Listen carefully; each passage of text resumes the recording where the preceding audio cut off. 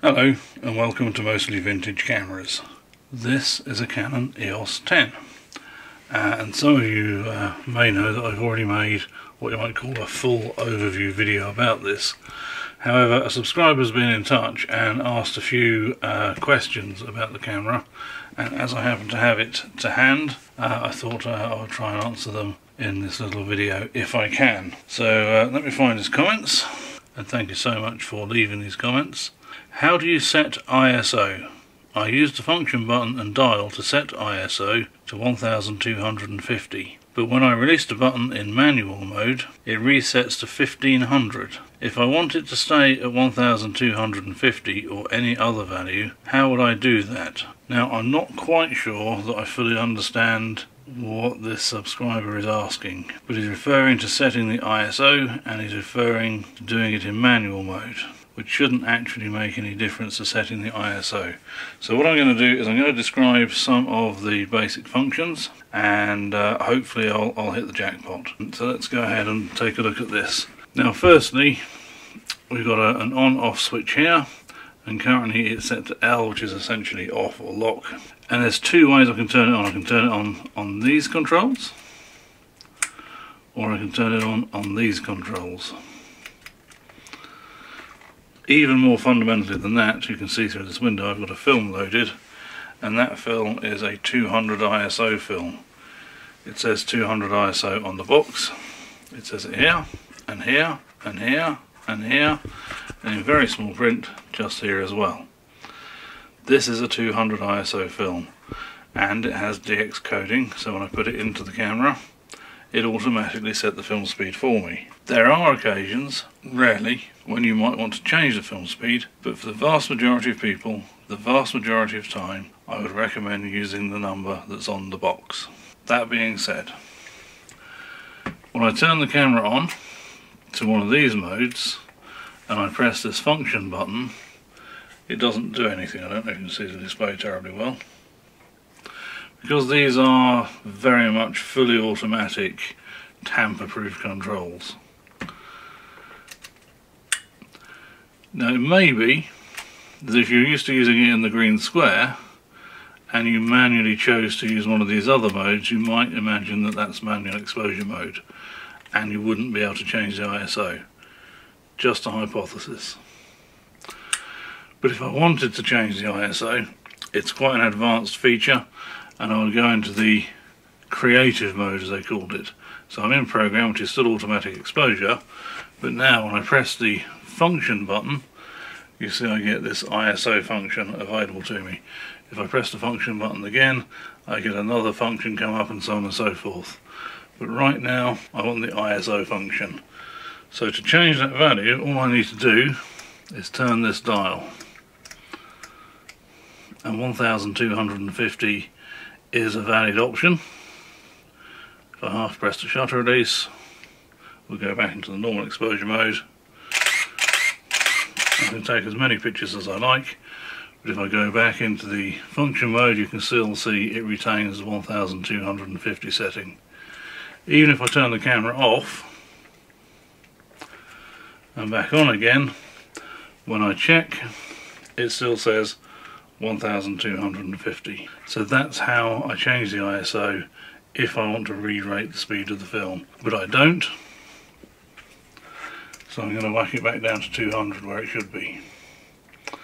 Now if you are changing the speed of your film, or changing the film speed your camera is set to, particularly if you're increasing it, you need to make sure that when it's developed you're taking it to a very good processing laboratory that can push process it. You can't take a 200 speed film or a 400 speed film and expose it at 1600 ISO and not correct for that in the developing. The other thing to bear in mind is that if you are going to re-rate your film speed, it has to be for the whole roll of film. You can't take some pictures at 200 and some at 1200 and some at 3200 and some at 50. You either re-rate the roll of film or you don't. Again, to reiterate, my strong advice is just use the box speed. However, that's how you change the ISO. The next question, how do you set custom aperture and shutter speed? I know you can use AV or TV, but the camera automatically adjusts one of the factors. How can I control both independently? I assume this would be possible with function button in manual mode, but I haven't been able to set aperture there. Okay, so manual mode, true manual exposure mode, is this M symbol just up here.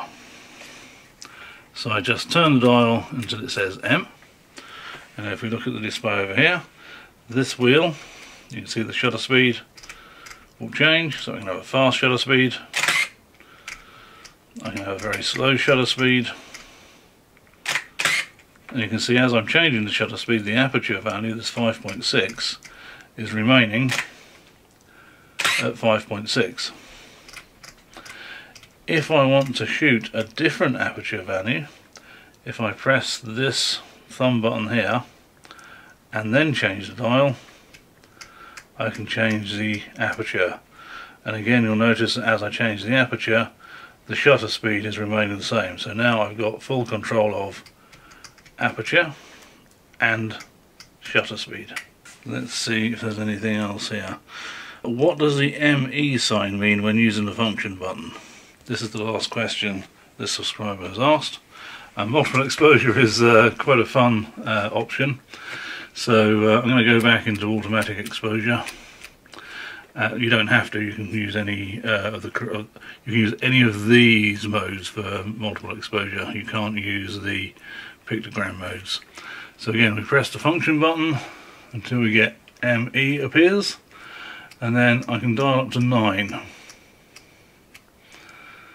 And ME means multiple exposure. So ordinarily when you take a photograph, it exposes that frame of film, and that frame of film is then wound out of the way. So there's a new piece of film here. And I take another photograph, that gets wound out of the way. Using the ME function means I can set this to, let's say, 2. I'll take my first photograph, but the film hasn't moved. You might have heard that you heard the shutter click, but you didn't hear the wind on noise. So now I'm going to take a second photograph. So both of those photographs are exposed on the same piece of film. So just to reiterate, in normal mode you'll hear the shutter and the winding. In multiple exposure, if I set 2 exposures, the first exposure you'll just hear the shutter, no wind on noise, and then the second exposure it winds the film on. And one fun, creative, call it what you will, way of using that is, I do it a lot on my holiday pictures because I'm a child. If you put the camera on a tripod or on a very firm table and you set 2 exposures on your frame of film, you can photograph a scene with nobody in it, and then without moving the camera at all, get somebody to stand in the scene and photograph it again.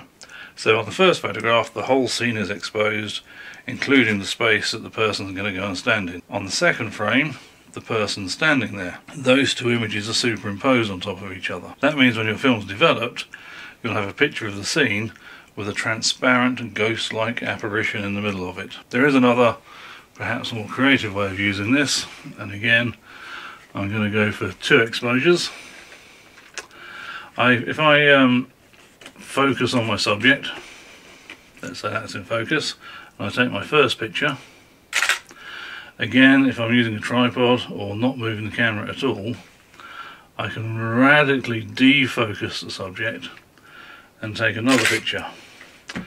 And what this will do is it will give me a sharp in-focus image with a blurry out-of-focus image superimposed on top, and that gives a sort of a hazy halation type effect. It's called the Orton effect because it was first popularised by a chap called Mr. Orton.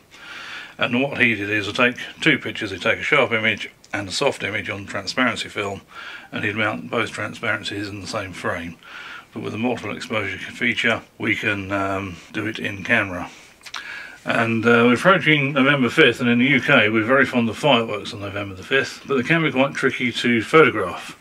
So one thing you can do, if we put all this together, let's set 5 frames of multiple exposure. Let's go into manual exposure mode. I'm going to choose a 60th of a second. I can handhold a 60th of a second reasonably well, and I'm going to settle for f5.6. Now the first firework goes off and I'm going to frame it as it goes bang in the top left corner. The next one I'm going to put in the top right corner, bottom left, bottom right, centre. So I've photographed 5 fireworks going bang in 5 different locations on the frame. So rather than one disappointing photo I picked of a firework, I filled the frame with lots of bright light, which is very cool. It's a good way of photographing fireworks if you don't have a tripod. Obviously if you have a tripod, then you can go for a much slower shutter speed and you get more of the sort of light trail as the firework explodes.